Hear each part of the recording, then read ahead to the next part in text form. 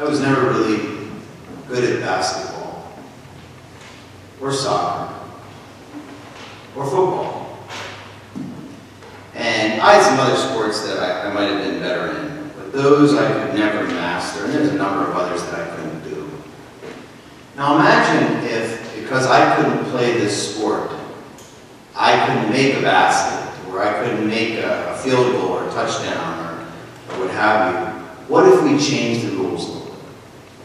What if for basketball, if I just get close to the rim, then that's 2 points? Or even if I come from the three-point line and I shoot and it gets close to the rim, that's 3 points. What if for soccer, if I get close to the goal, then that's a goal for me? Or in football, if I get close to the field goal line or what have you, or if I'm kicking and I get it close enough, then that would be, scoreable. I doubt anyone would play a game against me. Because it's not fair. It's not about the game. It becomes about me and how I feel about it and about my feelings. And this attitude would never fly in sports. It would never fly in, many other things. And yet, when we talk about the ways of the world and our faith, it's very easy to say, I can never be the person God wants me to be, so I'm going to be good enough. Or I'll do just enough. Because it's not really about God anyway, it's about me. And that attitude is called secular humanism. It puts us at the center of the universe. And that God is here for our sake, not us here for the sake of God. And so once we get this mindset of this secular humanism, then everything is okay. And you know as well as I do, we can shop around for a church that suits our lifestyle. We can find a church that is going to welcome us despite what we might or might not be doing. And where is the sacrifice there? So we talk about sacrifice in the church. Where are we really sacrificing? And if our attitude is one of secular humanism, we will not sacrifice. Because we will adapt an ideology to our lifestyle instead of adapting our lifestyle to an ideology. I know that sometimes on a college campus, it can be very difficult to be Catholic, let alone Christian.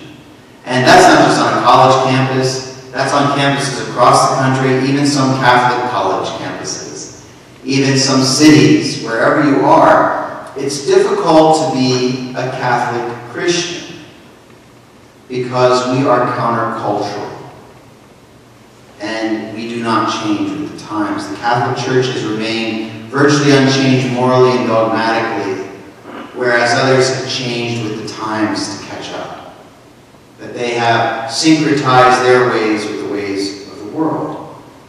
I know that some students have mentioned how some of their professors might speak out against Catholicism. Just blatant anti-Catholicism. And they do have a mechanism in the university that if you feel like you're being, kind of discriminated against, you can address that. But I actually think that's a good thing. In reflecting on it. Because I think, why would someone go to all the trouble to criticize a particular faith tradition unless within, somewhere deep inside, they were not afraid of it to a certain extent? If they were not threatened by it. That perhaps someone who is critical of you for being Catholic is waiting for you to give them a reason why. Perhaps the one that is critical of you being Catholic is afraid that you might actually believe what you say you believe. And if that is true, what does that mean for them? If I have a student that might be half my age, and they really believe in this, they have this faith, then that is going to require me to look at my life in the mirror and say, what am I missing? Or what has happened? Because in the same vein, they are not critical. And I begin to think about this. We are in the generation of phobias. Phobia is an irrational fear of something. And And so psychology talks about phobia in one way, but politically, phobia has come to mean almost a hatred of the particular thing. And I am coming to believe in Christophobia, an irrational fear of Christianity. It happened back in the Roman Empire. That's why they executed him. It was easy to do that. But it goes beyond that, that there is this mistrust and inherent dislike for the Catholic Church, if not the Christian Church. And I can understand that to a certain extent, you know, with the priest scandal. I mean, if anything's going to give you a reason to leave the church, that would give me a reason to leave the church. But why? Where am I going to go? Maybe I can say, well, this has happened in the Catholic Church, so I'm going to join a Protestant church. Or I'm going to become Buddhist, or I'm going to become Jewish, or Muslim, or Hindu, or whatever else. And if that thought ever crossed your mind, or if anyone ever criticizes you and says, but the Catholics did this, Google their religion, or whatever religion that you think, and put pedophilia with it, and watch the articles form. Piles and piles. Because I've done it. I've seen it. And where is it? We haven't heard anything about it, but it's there. So there is this inherent double, standard, so to speak. I know both in the fall, we had the vigil for the massacre that happened out in Pittsburgh at the synagogue. We had a vigil just weeks ago for the massacre that happened in New Zealand. I wonder if you're aware of the 2 bombings that happened in the Philippines in January. At 2 Catholic churches, killing over 20 people and injuring countless more. That over the last month in Nigeria, there have been massacre of hundreds of Christians by Boko Haram, claiming this is for Allah. But we haven't heard of that. Where is the outrage? And where are the vigils? If we did vigils every time the Christian church was massacred, we'd never leave the church. So there is some kind of double standard here. And again, I'm glad of that. Because Fulton Sheen would say, search for the religion that is most persecuted by the spirit of the world, and you will find the religion that is divine. And yet we don't want the struggle sometimes. Sometimes it's just easier to join another faith tradition where they welcome everybody, no questions asked, or what have you. Maybe it's just easier to leave the church, leave religion altogether. That's what this kid did, this prodigal son. We've heard this story many times, and I always find it fascinating, first of all, that this kid goes up to his dad, and he wants to collect his inheritance. His dad isn't dead yet. Can you imagine going to your father and saying, give me my inheritance? And they're not dead. I'd have been backhanded easily. Besides that fact, this is the younger son. He doesn't get an inheritance. He doesn't get anything. The older son inherits everything. And then it's up to him to distribute it. So not only is he demanding something of his father because he's entitled to it, but he's demanding something he has no right to at all before his father's even dead.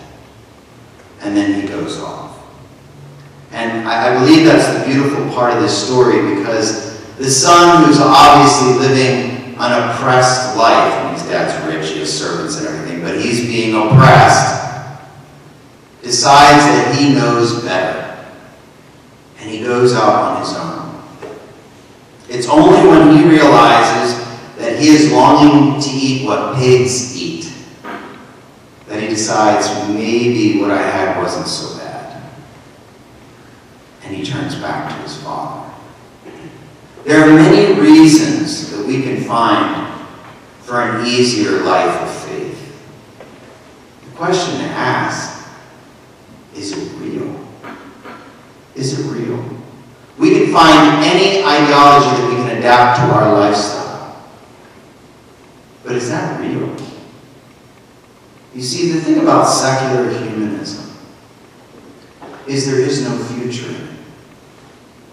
Perhaps that's why people are so angry at the faith sometimes. Because they want to live the way they choose to live, but there's no future in it.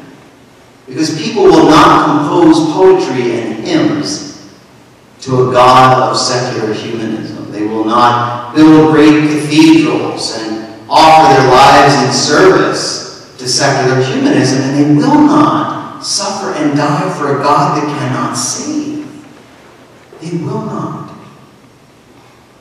There is no future in secular humanism. But the church, the true church, the one that will endure forever. And so, when we talk in these days about all the phobias and political correctness and everything else, perhaps there isn't something called Christophobia.